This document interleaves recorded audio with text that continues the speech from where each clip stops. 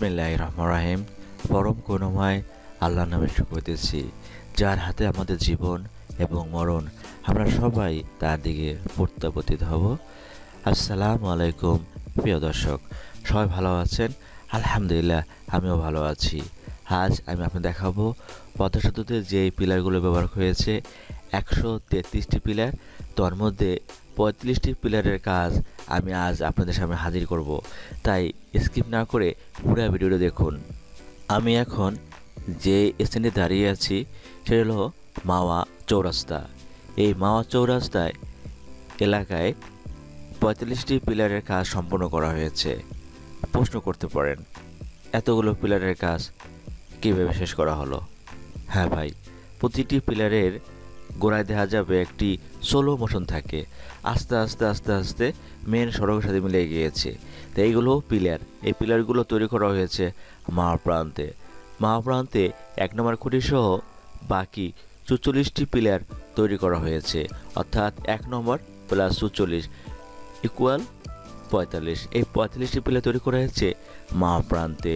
আর যাদের আউটার পয়েন্টে 42 নং পিলার সহ তৈরি করা হয়েছে 48টি পিলার, অর্থাৎ 42 নং পিলার বাদে রয়েছে আরও 47টি পিলার, আর 42 নং পিলার যোগ করলে হয় 48টি পিলার।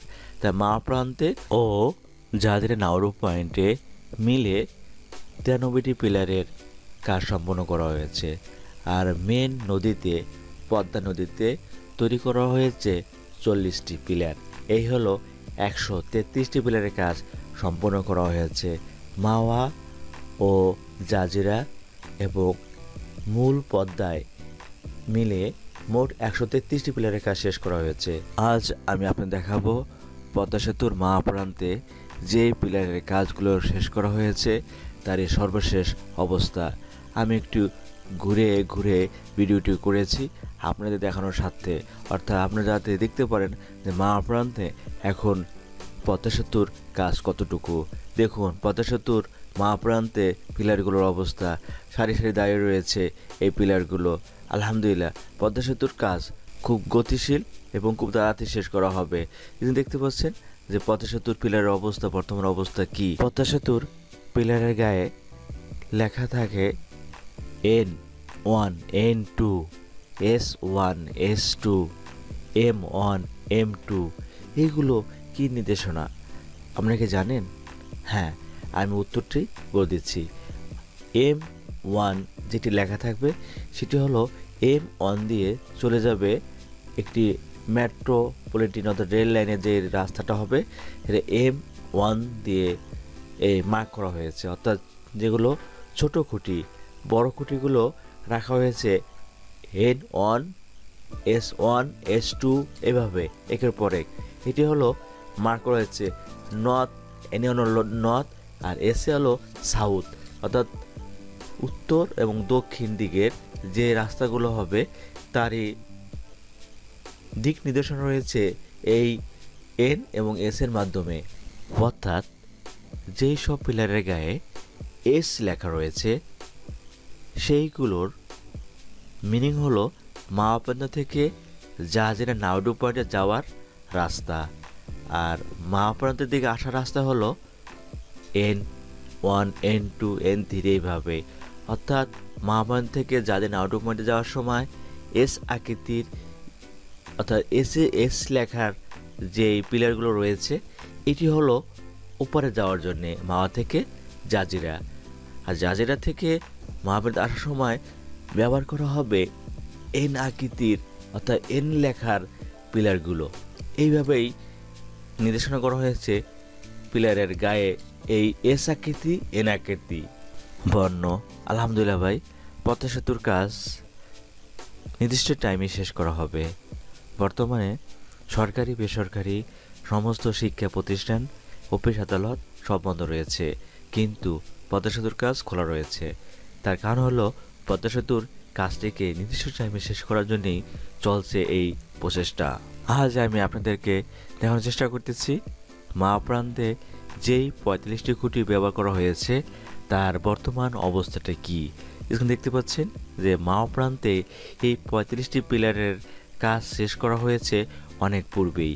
এখন কাজ করা হচ্ছে কন্ট্রাস্ট বা টিকে বসানোর কাজ, তাও শেষ করা হয়েছে। এখন শুধু রেলওয়ে স্ল্যাব ও রোডওয়ে স্ল্যাব বসানো বাকি রয়েছে। খুব শীঘ্রই রেলওয়ে স্ল্যাব ও রোডওয়ে স্ল্যাব বসানো হবে। আল্লাহ তাআলার প্রদত্ত এই করোনা ভাইরাস সারা বিশ্বকে কাঁপিয়ে দিয়েছে। সবচেয়ে ক্ষমতাশালী দেশ USA, UK, EU, CA, NE, বিভিন্ন দেশ, আমি যে কত দেশ বলছি সেগুলো সব শক্তিশালী। ইউএসএ যুক্তরাষ্ট্র,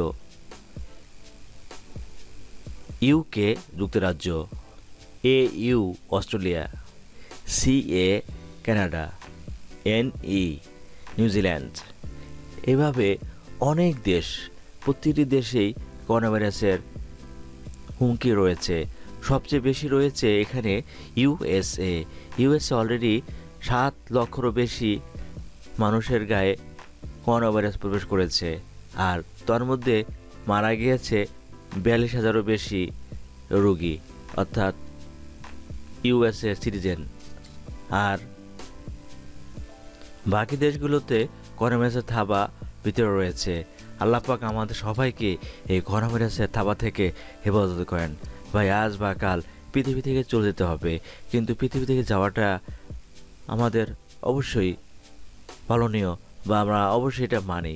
কিন্তু আল্লাহ পাকের কাছে দোয়া করি, আল্লাহ আমাদেরকে তুমি সেই মৃত্যু দিও যে মৃত্যুতে হাজার হাজার মানুষ আমাদের জানাজার নামাজ পড়তে পারে। এরকম করো না যাতে আমাদের লাশ দেখে মানুষ পালিয়ে যায়। আজ রাখবো, দেখা হবে পরবর্তী কোনো ভিডিওতে। আসসালামু আলাইকুম, আল্লাহ হাফেজ।